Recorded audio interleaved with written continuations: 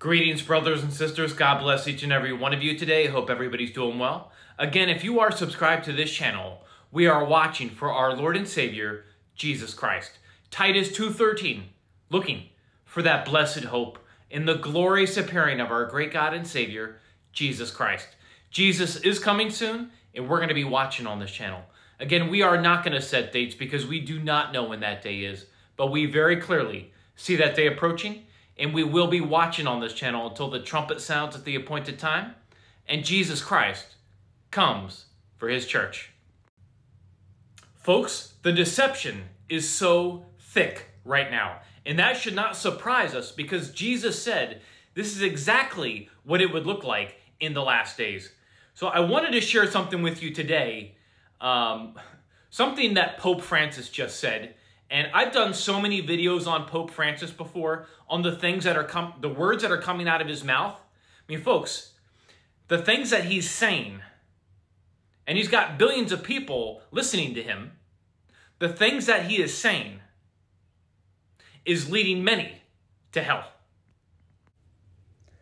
I just came across this over at the Daily News. Now, there's many different sources reporting on this. Look at the title of this article, folks. Pope Francis tells trans youth that God loves us as we are, even if we are sinners. Let me read some of this to you. Pope Francis told a young transgender person that God loves us just as we are in a new podcast released Tuesday by the Vatican. Francis's comments were featured in the second episode of Vatican Media's Popecast, ahead of World Youth Day, a global event set to take place in Lisbon, Portugal, from August 1st to August 6th.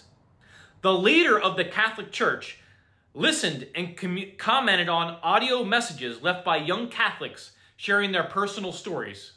In one of the messages, a transgender person named Gianna spoke about the challenges of reconciling their gender identity with their Catholic faith. God loves us just as we are, the 86-year-old pontiff said in Italian, adding that even sinners are looked after by the Heavenly Father.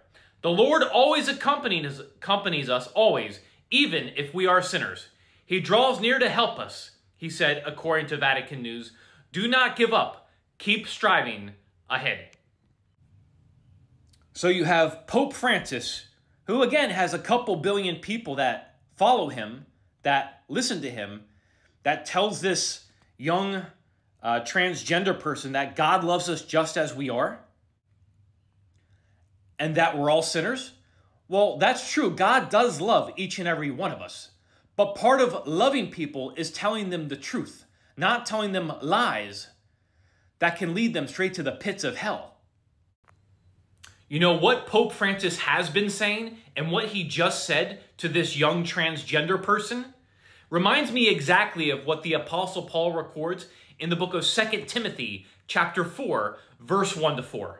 I charge thee before God and the Lord Jesus Christ, who shall judge the quick and the dead at his appearing and his kingdom. Preach the word, be instant in season, out of season. Reprove, rebuke, exhort with all longsuffering and doctrine.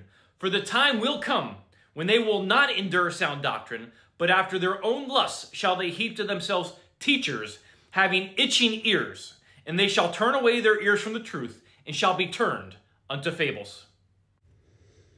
And here you have Pope Francis, who again has a couple billion people that follow him and listen to him, that are subscribed to him on all his, social media accounts and whatnot, telling, again, a transgender person that God loves us just as we are. Come as you are. God loves you no matter what. We're all sinners. We all worship the same God. We're all God's children. But then you leave out the truth. In a world that's gone absolutely insane, you're telling people what they want to hear. Again, having itching ears, and they shall turn away their ears from the truth, and shall be turned unto fables. We have to stand on the truth of the Word of God, folks. Pope Francis and many, many others are leading people straight to hell. Come as you are. God loves us all. We're all God's children. No, you need to tell them the truth. The truth is, you cannot enter the kingdom of heaven unless you are born again. In John chapter 3, verse 1 to 8, when Nicodemus has the late night experience with Jesus, this is what we read. John chapter 3, verse 1 to 8. There was a man of the Pharisees named Nicodemus, a ruler of the Jews. The same came to Jesus by night and said unto him, Rabbi, we know that thou art a teacher come from God. For no man can do these miracles that thou doest, except God be with thee. Jesus answered and said unto him, Verily, verily, I say unto thee, except a man be born again, he cannot see the kingdom of God. Nicodemus saith unto him, How can a man be born when he is old? Can he enter the second time into his mother's womb and be born? Jesus answered, Verily, verily, I say unto thee, except a man be born of water and of the Spirit, he cannot enter into the kingdom of God. That which is born of the flesh is flesh. So we have the natural birth when we're all born into this world. That which is born of the flesh is flesh, and that which is born of the Spirit is spirit. Two different births here, folks. You have a natural birth when we all come out of our mother's womb. That which is born of the flesh is flesh, and that which is born of the Spirit is spirit. You have to be born again, the Spirit of God. Marvel not that I said unto thee, ye must be born again. The wind bloweth where it listeth, and thou hearest the sound thereof, but canst not tell whence it cometh, and whither it goeth. So is everyone that is born of the Spirit. But here you have Pope Francis, and again, many others, telling people, just come as you are.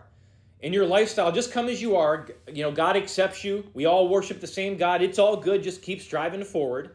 Instead of telling them the truth, that we must be born again of the Spirit of God. I mean, there's thousands upon thousands of testimonies of people coming out of the LGBTQ lifestyle, coming to a saving knowledge of the Lord Jesus Christ. And these are amazing testimonies. I encourage you, if you're watching this video right now, and you have an amazing testimony like that, and I've seen tons of them, share it in the comment section below.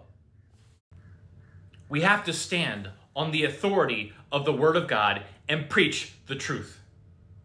We have to reprove, we have to rebuke. And I see Pope Francis coming out for years and saying junk, but then he just says this.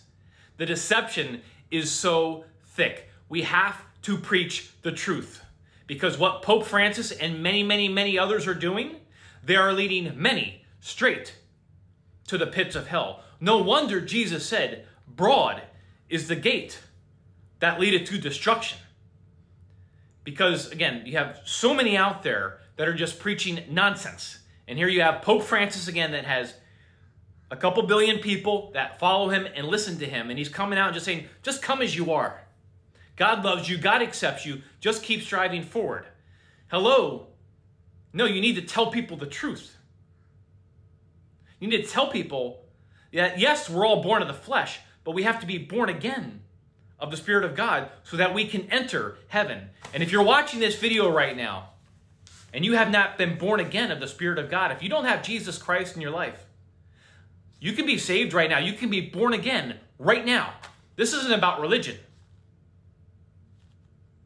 You can come as you are right now to this channel. You can be born again of the Spirit of God right now. I want you to look around this world right now, at everything occurring, and I want you to look at what the Bible says. You will see several things are true. The Bible is real. The Bible is alive. Jesus is real. Jesus is alive. And Jesus is coming back, and he is coming back one day, very soon. This current world order, it is sinking, and it is sinking fast, just like the Titanic. You need to get on the lifeboat right here and right now. That lifeboat is Jesus Christ and him alone. I'm not telling you to get religious. Again, I am telling you you can be saved right here, right now, as you're watching this message. What do you have to do to be saved? The gospel of your salvation is found in the book of 1 Corinthians chapter 15, verse 1 to 4. Believe. You're believing Jesus Christ died on the cross for your sins. The sin debt that you could never pay on your own. Jesus Christ paid it in full with his blood on the cross so you could be reconciled back to him, forgiven of your sins, and be with him forever in heaven. So you're believing Jesus Christ died on the cross for your sins.